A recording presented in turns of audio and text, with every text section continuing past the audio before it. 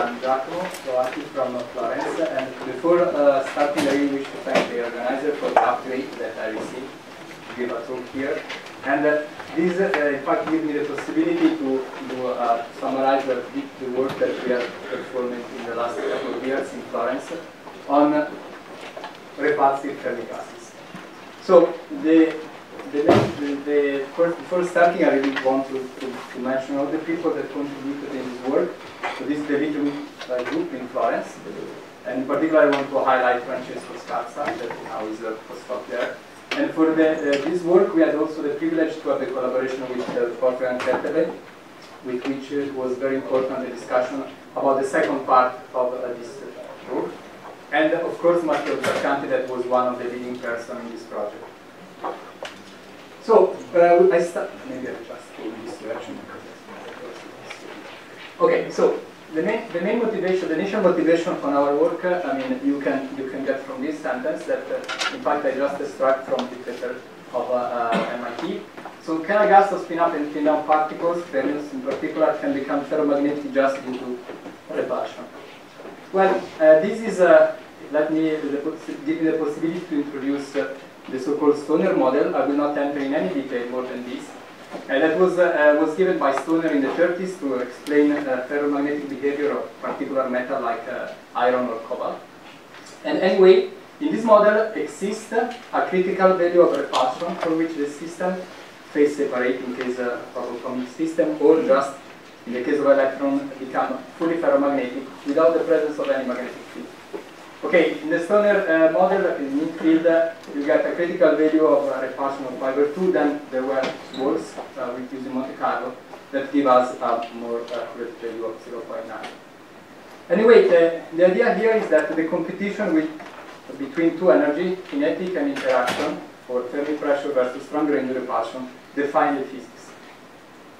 Well, of course, as you can see from the paper of MIT, of course, in that case, the idea was that ultra-cold Fermi gases are supposed to be the nice framework and the nice system where to study this, because you can, in fact, control the concentration of up and down fermions, and of course, you can also control interaction via flashback resonances.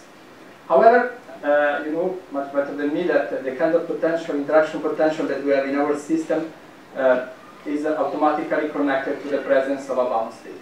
Okay, so this means that it's impossible to have pure repulsion in this system without a bound state.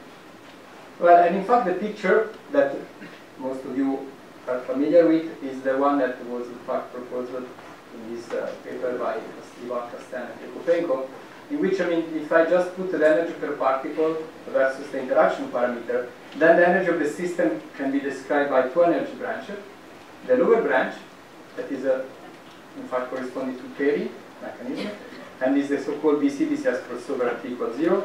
And then you have a repulsive branch that anyway corresponds to a repulsive system that anyway is unstable, and via 2 or 3 body recombination process, I mean, is depleted. And okay, the information that is very important that this typically happens on very short time scale, of the order of few times. Well, you can see the things from another point of view, is that you have a system now in which you have two competing instabilities. In principle, you can have a ferromagnetic instability. If you add repulsion enough, you should see phase separation. However, you have also the other pairing, the other instability that is given to the pairing that deplete this upper branch. So I would say this is mostly, I mean, something that is giving a richness to the system. It is not. And my message for you is that it's not a limitation, but in fact is giving us the possibility to study eventually some exotic situation. Well, suppose that now I do not have any pairing, so is pure the Stoner model, large-scale potential, for example. Well, then you would expect, and this was highlighted in the paper of Eugene Denver group, that you can have a growth of instability that should, in fact, run quite fast. Also, this is compatible with some Fermi times, and leads to the formation of eventually domains, initially of size of the order of few interparticle spacing. But then, I mean, waiting time, these domains should evolve and eventually create macroscopic domain that in principle you would expect to see in your imaging, when you image your atoms. However, if you have only pairing, of course the situation is something that you know very well. Of course, at t equals 0, for example, you will have a fully paired state. Well, okay, this is not a simulation, it's just a toy model that we did in our lab. Actually, our PhD student. It's a classical simulation just to give the flavor to what should happen if I have 1, 2, or both ingredient. So suppose that I have only repulsive particles. Then I pass time and I increase the interaction between the repulsive interaction. And then, of course, what you trivially expect is that the system will form domains. If you have only pairing here, then, of course, the system will evolve and then exist after the repulsion. So the possibility to actually, we use the possibility to populate the bound state. And then, of course, you start to see molecular formation with some difference. And then if you have both the situation, both the mechanism, of course, you can expect a situation that is a sort of combination of two. Okay, you can have a situation in which you have some domain, but also some molecules. And this, I will tell you at the end, is in fact what we think we see in our experiment. Well, which was the situation? Of course, the work of MIT were the pioneering work, and in fact were the ones that were our reference, when we started the experiment. So this is, I extrapolate and I did some modification from Sanner et al.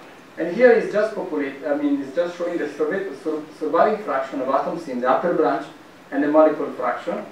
So after a fast quench to strong repulsion, okay, using magnetic field quench. Well, what was happening is that in a very short time scale, in fact, the population of the upper branch was decreasing, while molecular formation was in fact increasing. And here I want to also mention a paper that comes from Eugene Group, that was in fact more or less in the same period, in which they calculate what happened to a system in which a sudden quench to strong repulsion was carried out. And in particular, they were calculating the growth rate of the stoners of ferromagnetic mode and the pairing versus the interaction. And you were seeing that in this region of parameters, you were always observing that pairing in fact was winning against ferromagnetic mode. Well, of course, I want to now to highlight, of course, you see that this is one of the message of this contribution is that there are two kinds of dynamics, what happens at the beginning and what happens at long time. Well, we decided to do the experiment, and in fact we carried out two kinds of experiments. The first one was to study the evolution of an artificially ferromagnetic state that we prepared in our lab. And then we also studied the existence and demonstrate the existence of a repulsive Fermi polaron. And again, as Martin was showing you this morning, you see that the nice peak, while I increase the interaction, become broader because, of course, you lose for strong interaction the concept of quasi-particles. But I will not talk about that. So, if you want the results of the seminar, if I can highlight in one slide. In fact, we have seen and we have demonstrated that the system can, in fact, evolve in a nice, let's call it tandem, even though this word must be just combined, dynamics due to the repulsive and attractive branch. So we can see we produce a system in which at the end we think that both repulsion and attraction are present at the same time. Well, so the part number one, at the beginning we decided to do an experiment that was obvious to be tried, in the sense that two-body or three-body combination, so the presence of molecules strongly depends on the density overlap between up and down particles. Well, so if Stoner would be here, probably say, okay, why don't you try to do an experiment which you reduce the density overlap? And again, this I want to mention because Martin was mentioning this morning, is not only due to Azibavich and Zoran that people started to work in a homogeneous system. Of course, if you were listening, Thierry Remarque was always saying that we have to get rid of the trap to get some nice physics there. Well, our system is in fact is a lithium 6 atoms, and we were going to use all the three lowest Zeeman states. Okay, so the first experiment that I want to mention is the evolution of this state, that in fact is an artificially created ferromagnetic state in which we could segregate up and down fermions through a thin optical barrier. And again, there was a very nice idea in Matthias Streuer group in which in fact the system was evolving in this ground state. Of course, we know that this ground state is impossible to reach in our system, in our Fermi gases, so we decided to start from this state and to see how this evolves. Well, the interesting point is that we can produce systems that are very cold, and the fact that we have a thin barrier allows us to create separation between the two spin components only of few interparticle spacing, and of course having a relative momentum much smaller than the Fermi momentum. Okay, so this will resemble, of course, the Martin-Whelan experiment at MIT, and in fact there are many similarities. Of course, this scheme with this protocol has obvious advantages, but of course we suppress the density overlap because at the beginning the two clouds are completely disconnected. This means that the pairing effect can be completely neglected at the beginning of the dynamics.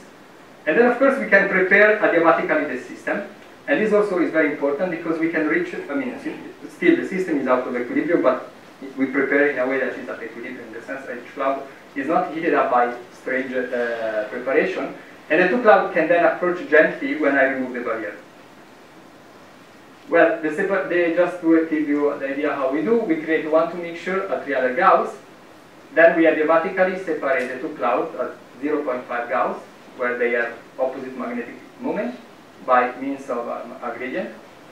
And then we can rise up the barrier, and then the system are completely disconnected, change the scattering length via flashback resonance, and then in case we are removing the barrier and we start to see how the system evolves. Well, the measurement that I want to discuss with you is about the spin dipole mode dynamics, because we decided to do this measurement because we were collaborating with Alessio Ricati and Alessandro Stringari, and they got in this paper, they were describing how a measurement of the spin dipole mode could give us some indication about the spin susceptibility. So here I plot versus the interaction parameter, the spin susceptibility, and the spin dipole frequency, and you see that you expect, of course, in the theory paper, a divergency around 1, KFA1, that is more or less close to the 0.9 that Monte Carlo, in fact, were giving. Yeah. Sphere one mode is the out of phase center of mass motion between up and down. And at the same time, the spin dipole mode should show a softening, of course, corresponding to the change in the spin susceptibility. The other thing that was important for us is that if I was going to study the same physics but in the lower branch, well, the two quantities would be completely different because the spin susceptibility should decrease, and in fact, in the limit of BC should be 0, meaning that the spin dipole mode should increase. Okay, so the two behaviors are completely different. Well, the experiment is done like this. We prepare these two reservoirs and we switch off super fast, as much fast as we can, our optical barrier. And then we follow the evolution of the center of mass. Of course, this is very similar to what Martin was showing in this morning. Well, these are 3 examples of oscillation, of the measurement of spin dipole. So here I plot the difference in center of mass versus time for different interactions. Small interaction, critical interaction, and very large interaction. Well, then I summarize in a single graph. So this is the spin dipole frequency that we can get from here versus normalized by the trap frequency versus KFA. And for the moment, just look at the blue point. So these are the data. So you see a decrease, a softening of the mode. Around 1, then we start to have a jump to a value of frequency that corresponds to 2 clouds that are oscillating in half of the trap, exactly like Martin was showing in the movie. So the 2 clouds are bunching one against the other. So the green lines are reference that we get from the theory of Sandro and Alessio. This is for the 100% overlap, this 25% overlap. Okay, so our points are more or less in the middle. The purple point corresponds to the same thing, but at different temperature. So at larger temperature, we see that we need more repulsion to enter in the same regime of bunching, if you want. Well, okay, that we were excited by this, but we then try to do the same, to study the same dynamics, but preparing the system in the lower branch. Okay, so there is a way to do. Trust me, we prepare in the BCS, and then we go to the target field in the lower branch, and we were observing the following behavior. So the blue are related to the upper branch dynamics, while the red one corresponds to the spin dipole mode of a system prepared in the lower branch. In the lower branch, and as you can see, the spin dipole frequency just increased. and reach also 3 times the drop frequency. That when we saw that, I was very surprised, because it's probably my first time that I see such frequency in the system.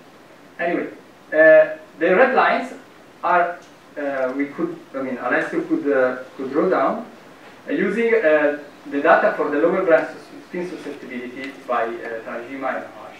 So, meaning that this is consistent to a lower branch dynamics. That means that the previous data that I was showing you before are fully consistent to a dynamics of the system that happens in the repulsive branch. Well, now come to the second part, and again, if I have to use a Stoner, again, I would say you could tell us why don't you cannot be fast and try to be also selective. And I think that, okay, fast is important, actually it's fundamental, but mostly I would say that it was very important to be quite selective. Well, okay, this is my interpretation. Maybe it's completely naive, but I mean, there are many systems that are very complicated. There are many phases, can be many mechanisms that are maybe competing instability or heterogeneous phases. Well, how do you study this system? Well, there is a technique that is well used in condensed matter, that is to pump the system using light or radio frequency, wait some time, and then probe the system. Okay? So this is pump probe spectroscopy. And in fact, it's very interesting because it's becoming now a nice technique to study complicated systems in condensed matter.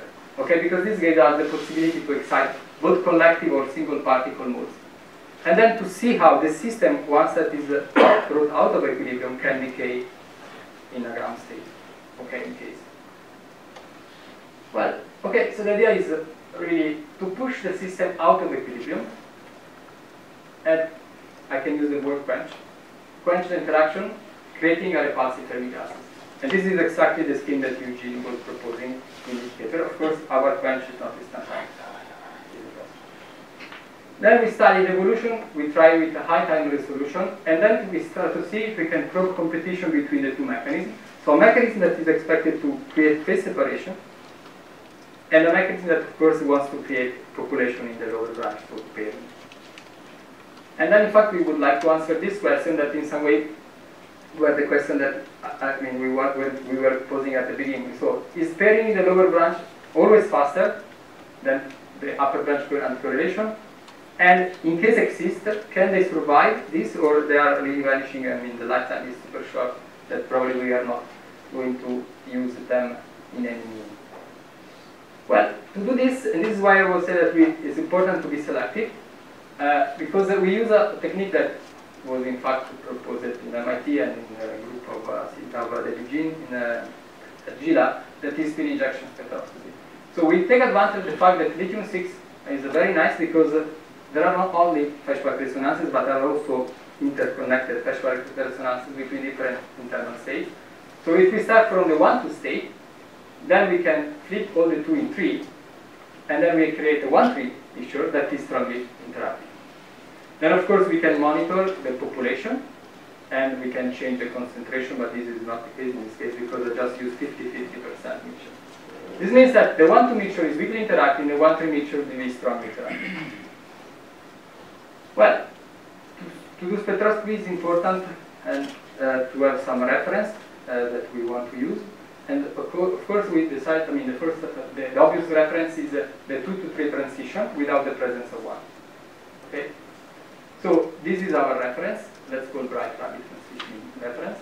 But then, of course, if I tune and if I add if I add the 1 particle, then the situation becomes more complicated because I have signal that is giving me the 1-3 lower branch populations of molecules, and at the same time I have an atomic peak that corresponds to the atoms that are living in the upper branch, with a positive detuning with respect to the 0, to the reference.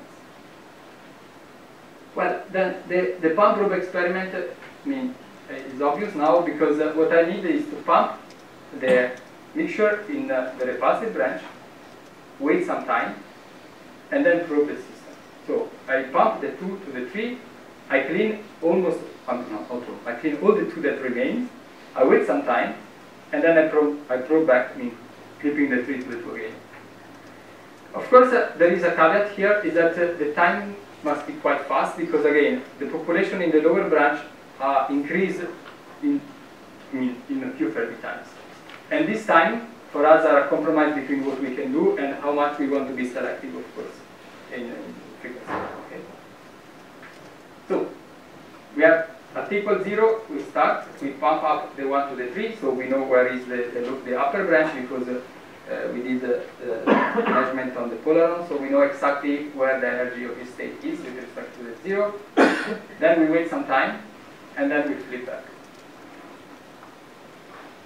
Okay, so let's see what we see. Here I just report the number of two states after the probe path normalized total, 2 plus 3, versus frequency for a value of a repulsion of around 2.3 kFA. And then as you can see, and this is the time that I wait, the evolution time of 150 microseconds. So we have the two signals, so we have the atomic signal and the molecular signal. Of course, if I wait more time, what you expect is that molecules form more and more, and of course the atomic peak decrease.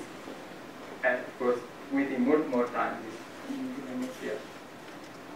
Well, now let's concentrate on the atomic peak, okay? So the positive detuned peak. Well, of course, its amplitude is giving me the number of atoms that are in the upper branch. That is the negative of the number of molecules that I'm coding. Of course, it's the interaction shift, so this delta plus, let's go like this, is telling me how, which is the interaction energy, or the mean interaction of particle 3 in the upper branch, due to the presence of 1. Okay? Then this you can see, you can convince yourself that is proportional to the contact, that in fact is probably the particles 1 and 3 are close enough. They interact at short range in the upper branch. So we have these two quantities now, and let's see what happens while I wait time. Well, as I said before, for sure the amplitude should decrease, but also what we observe is that also the shift change. Okay? So the shift is moving close to 0, and the amplitude is decreasing. So let's see if we can extract some quantitative behavior from this trend. Well, here I plot a signal that is in fact proportional to the amplitude and normalized to the initial one versus time for different value of repulsion. And this is the shift normalized to the initial one versus time. And now I focus on what happened in a very short time scale, okay? Typically of less than 200 microseconds. So that is the shortest dynamics that we can follow. And just before you ask me, for this measurement we use a pulse of around 50 microseconds. Okay, it's not a pi pulse, it's a pi over 3 pulse, but it's the shortest pulse that we now define, given our system. So if I see the behavior here, then I can extract two quantities that I would call gamma delta, that is how fast the shift moves to 0, and gamma pairing, that is corresponding to how much I'm losing particle in the upper branch, that is corresponding to how fast I produce molecule in the lower branch. And here I got the two quantities, normalized, this is gamma, so it's 1 over tau f, so it's the Fermi time, versus the interaction. So please look this part, because increasing the repulsion, in a certain moment I see that the system is faster in reducing the energy shift than populating the lower branch. This is more or less the message that I want to give. And here I compare with the work again of Eugene group, in which, okay, I changed the color just because in this way you can really see better. So this is the molecular formation rate, and this is the ferromagnetic correlation rate. And you can see, if you look this number, for example, for this, is around 0.3 in this scale, and it's very, it's the same scale, so in fact we see compatible rate. Okay, so our rate is compatible, or in some agreement with the one that Eugene was suggesting.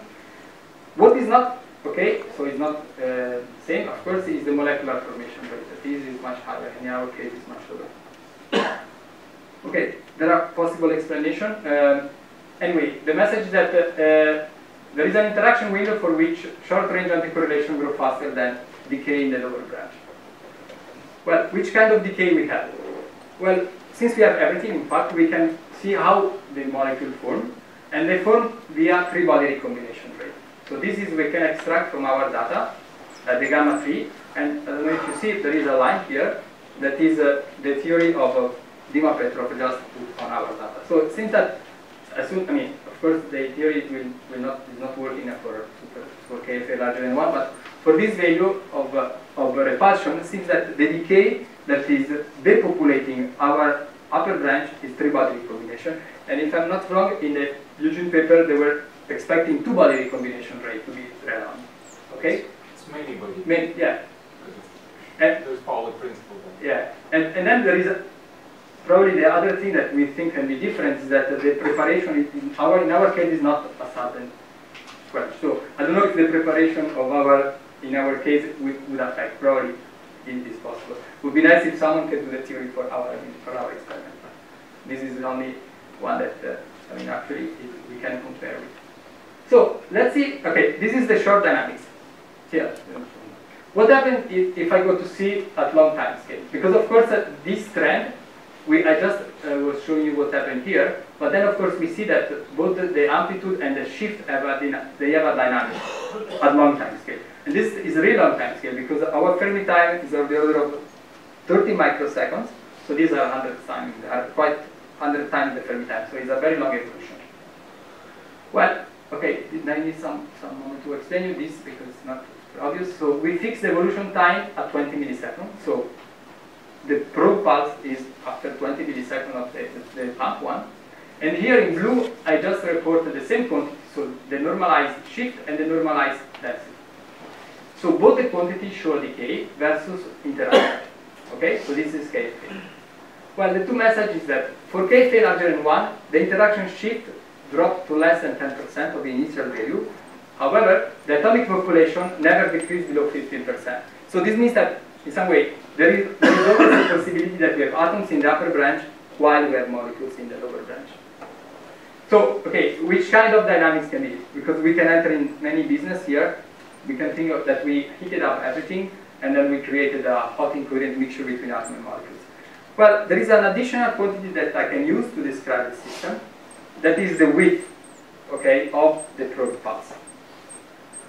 Here I plotted the width of the probe pulse versus the one of an ideal Fermi gas. So this is the initial width versus time. And you can see here that after while time passed, we have a drop in the width that reached the one of an ideal gas. So you can see better here, this is the orange is this point. And you have two lines here, so there are points, the blue points that are the experimental data that I took during the evolution, and the crosses one are the one that we did for an ideal Fermi gas. So the message is the following. The width decreased and reached the one that is just Fourier limited, so it's the one of an ideal Fermi gas. So this trend is the opposite with respect to maybe argue if in case there is a system that is hot and molecules and atoms are colliding like crazy, because this would create a broadening, an even larger broad line with respect to the initial value. It's like if our system behaved like composition of an ideal gas of up separated by down in the presence of molecules. So to summarize, is pairing instability always dominating? So this was in fact our question at the beginning. I would say if we trust our data, we say no, because it's possible that at short times it's possible to create anticorrelation faster than molecules. At longer times, in fact, is open. Is a quite, I mean, we don't know in fact what is happening because for sure we have a situation in which these atoms are there in the repulsive branch in the presence of molecules. We wanted to call like emulsion phase. Okay, is for sure it's a correlated state. Well, the important message that was for me essential to give to everybody is that the data that I presented you are completely compatible with the one of the previous experiment by Wolfgang at MIT. And if you remember, I was highlighting the two when showing the dynamics in the Sander paper. And if you go to see in the detail, they were observing, of course, a fast drop in the atoms, but then atoms were always there at longer time. So the upper branch was in that case was still populated. The good thing of the experiment now is that we could probe with high resolution because we know exactly where the repulsive branch is after that we perform polar measurement. Okay, so we were selecting, populating the upper branch, and we could follow how this decay in the lower branch. What we'd like to do is to go in a box trap. Okay, also we'd like to do this. Just because in this way we could observe eventually the presence of domains. This is still debated. Of course, we don't have only, so the problem of resolution is not really our problem now. It's the problem that the system is 3D, and so when you integrate to the imaging, we lose the possibility to see physically the formation of these domains that are expected to be of the order of a couple of microns. Okay, so are small, but in some way, not. Maybe in 2D could be possible. And then with this, I would like to thank you.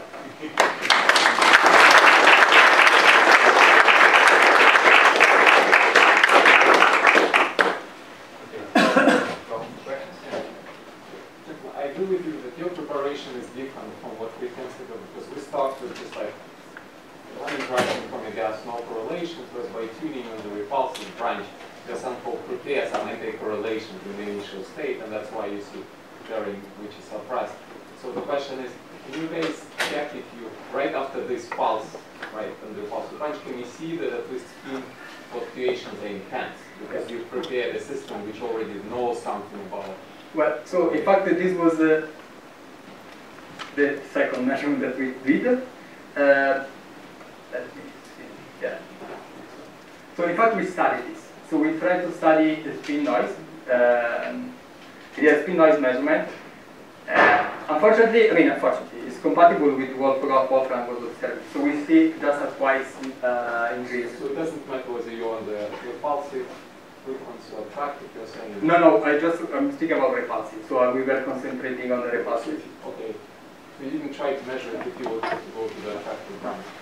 No, but it was the same as before, sort of rotating into an interacting state. No, I didn't try to go in the lower branch. So let's say if you compare it to just non-interacting system.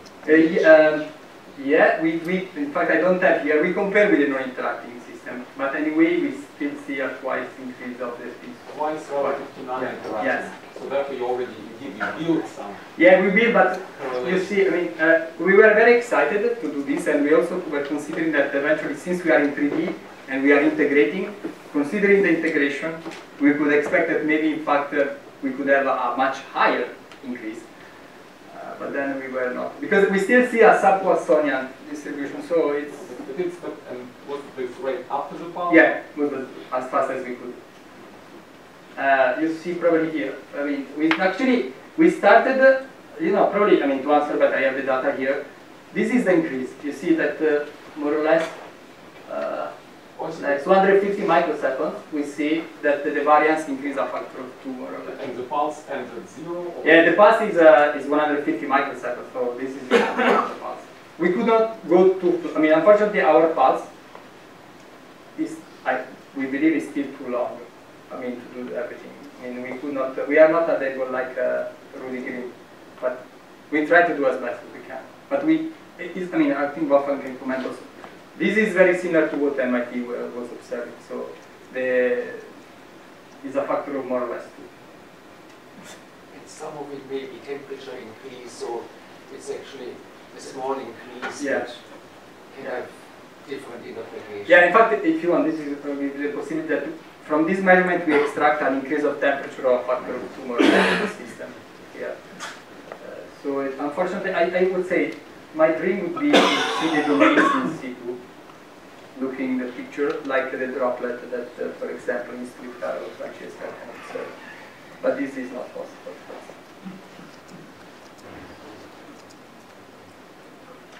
I have a question about the first part of your talk where you apply the optical barrier. So I was wondering, for that case, within computer range you measure, what's the shortest scattering length compared to the system size, where the inhomogeneous effect has any effect on your measurements? Okay, sorry, I didn't answer. Oh, so the scattering length, right? Yeah. You vary the scattering Yeah. length. I just wonder how that compared to the system size. So Ah, wow, okay. where is The reservoir are huge. Okay, the reservoir physically are huge. For sure, what is true that so the barrier width is like 2.3 micron. Okay, that is few interparticle spacing. Yeah. then you can ask me when I go to A infinite, what this is your question, what happens? Yes, I know. I mean, Good. Okay. I'm just curious about where any inhomogeneity. okay, so okay. So what we did for analyzing our data anyway was considering the fact that the system is not homogeneous, and so we did a radial average considering the density of the variation. So the KFA that I was giving, I don't know if you were considering were not like K but K flipped. That means that every quantity was averaged, okay, to the distribution, of course. It would be nice to redo the experiment in the case of homogeneous. At very long times, your experiment saw the presence of fermions, which are strongly repulsive, but there was no indication for any coarsening of the domains. The domains really remain small. To explain that, why that there were so many molecules repelling the atoms that they couldn't for sure. get together, and the small domains could emerge into big. Yeah, so for sure the role of molecules formation that increase very fast could explain this. So we don't have, so if we rule out the possibility that we are heating the system, so there are temperature effects, and this is not the case because since that the temperature increased but then became like constant, the speculation is that we have this sea of molecules that are forming between, of course, to form, and this probably blocks the system in a sort of glassy phase. But this again, is something that would be nice to have a direct measurement of the density in the trap. Because this is just spectroscopy, and for sure is a very good probe, but I mean, we would like to see something much more like that. But in 3D, I think that is not possible. Okay, at least for us.